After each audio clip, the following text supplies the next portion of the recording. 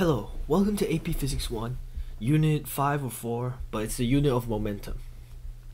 We'll be going over the concepts of momentum and impulse, and going over some practice problems at the end. So what is momentum?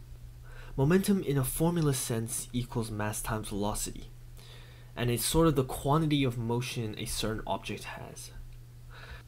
This minecart that's traveling at 2 meters per second and has a mass of 20 kilograms has momentum of 40 kilogram meters per second, or Newton seconds. That's the unit for momentum.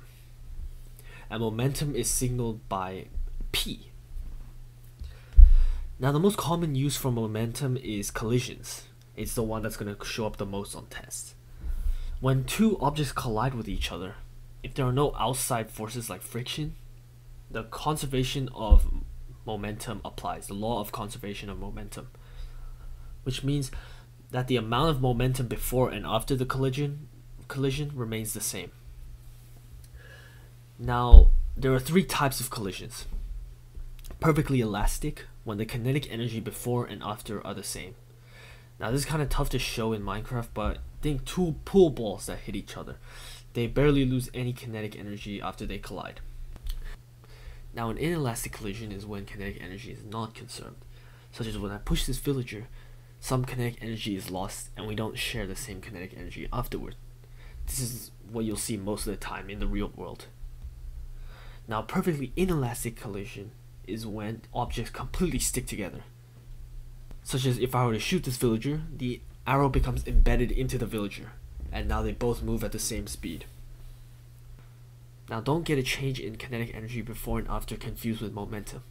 In all of these collisions, momentum is conserved, and it is one of the main reasons why momentum is used, because energy isn't really applied here anymore because it's not balanced, while momentum is. Now for the collision formula, it's m1v1i plus m2v2i equals m1v1f plus m2v2f. Now that was a lot, that was a ton of words, but it really just boils down to mv plus mv equals mv plus mv. And that honestly just equals the initial momentum, so pi equals final momentum, or pf. Now the dangerous part about velocity in these momentum equations is that since velocity is a vector, the direction also matters. So let's say you have an object that's going one way at 3 meters per second, and then it gets hit and comes the other way at 1 meter per second. That does not make it 1 meters per second. It makes it negative 1 meters per second because it's going the opposite direction. So that is definitely something to keep note of. So we'll go over a few practice problems going over these concepts. If it's confusing right now, these practice problems make it a lot more clearer. Honestly, just saying these formulas is not the best way of doing it. But for now, let's move on to the last topic on momentum, which is impulse. Now, impulse has a few definitions, but the most useful ones are that impulse is a change in momentum, or delta p. If the impulse is being calculated on the same object, it can also be called mass times delta velocity, or m triangle v. Another way is a force times delta time, or f triangle t. And impulse is signified by the letter J. So why would we use impulse? Well, impulse is a measure of force over a short period of time. So if I were to push this villager, that short time that me and this villager are in contact times the force that I exert on the villager in that short time is the impulse. So if you watch the last video about work, you'll know that work is the area under the graph for a force versus distance graph. Well, impulse is actually very similar in the sense that it is the area under a force versus time graph. Now, this is also the reason why impulse is force times delta time if the force is constant. Remember from the last video, force times distance was the work formula if force was constant. That's because since it's a flat line, it becomes, the area under the graph becomes a rectangle, and you can just do a simple multiplication. But if it's not constant, then the true formula is J equals integral of f dt. So on a force versus time graph, the area under the graph will be the impulse. in word problems without the graph, however, they usually tell you either by giving you a force equation involving time, in which case you can take the integral, or just saying force is constant throughout. However, with graph problems, it is the area under the graph. So here we have a collision question where this minecart that weighs 10 kilograms runs into this minecart weighing 20 kilograms going at 3 meters per second squared this way. And this 20 kilogram minecart has no motion. And now after it hits, this 10 kilogram minecart then goes this way at 1 meters per second after the collision. So the question is, after the collision, how much speed is this 20 kilogram minecart going this way? Well, if we know the momentum formula, which is m1v1i plus m2v2i equals m1v1f plus m2v2f. Now this is, you don't have to write all of this out. By no means, this is not necessary. But just to make it a little clear, if we assume that this minecart is m2 and this minecart is m1, we can see that this, we know this value, this we know this value, and since v2 is 0 at this point, we can cross that out, and this we know this value, and we are trying to find what v2f is. Now, plugging in the values, we get 10 times 3 equals 10 times, and then the question said 1 meters per second this way. Now you have to be careful because this is in the opposite direction, so it would be a negative.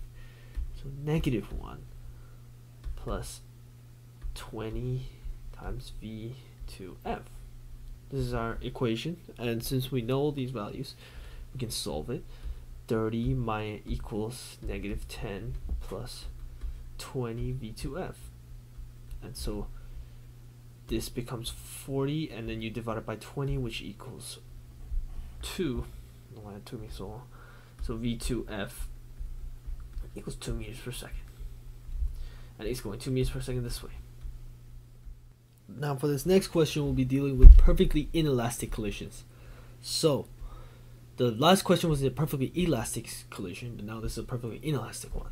So let's see how this will fare. So let's say that I shoot an arrow going straight in the x direction at 10 meters per second. The arrow weighs 10 grams, so 0.01 kilograms. This villager minecart system weighs 30 kilograms. And the question is basically, once I shoot this villager, how much speed will this villager and this minecart have once I shoot him? Now the reason it's a perfectly inelastic collision is because once the arrow hits the villager, it will be embedded into it, and so that means they'll have the same speed. So there's actually a special formula you can use for this. So the usual m1, v1, whatever. For now, I'm going to be leaving out the m1, m2 because we know that m2, v2i is 0. So I'm just going to be putting in m1, v1i equals the villagers. The ending system now will be a very special type because it's a perfectly inelastic collision. Since they have the same speed, we can factor out v, and so it'll be just vf, and then the two masses added together. So what are the masses? Well, m1 is this 0.01, so we'll plug that one in, times v1i, which is 10, equals 30 plus 0.01, so 30.01 vf. Now our answer, once we divide 30.01, will be 0.003 meters per second. Now it might be a bit confusing because why is this velocity so low? But it does make sense because the arrow is so light and the villager system is quite heavy in comparison. So since the masses are so different, the momentum doesn't really, it gets very unaffected by this very light arrow. Now we have an impulse question, but also energy kind of ties into this one, so it'll be interesting. So the question is, there's a slime block down here and I'm up here. Say that my height at this point is 15 meters in the air, and I fall all the way down to the slime block, and then I bounce back up to a height of 10 meters instead. What was the impulse? The impulse of this bounce. So we know that impulse equals change in momentum, and change in momentum is mv minus mv, but this is the final and this is the initial, so that is j. So what we need to find is these two velocity values, and how we find that is through energy. So we have this first, us going down first. Let's see how far the velocity is here. So assuming that I start from rest, so the equation we set up would be mgh, and since velocity is 0 at the start, just assume that there's no velocity. Now we should just solve for v. 2gh square root equals v, and then we just plug in the numbers. So square root of 2 times 10 times 15 equals v, right?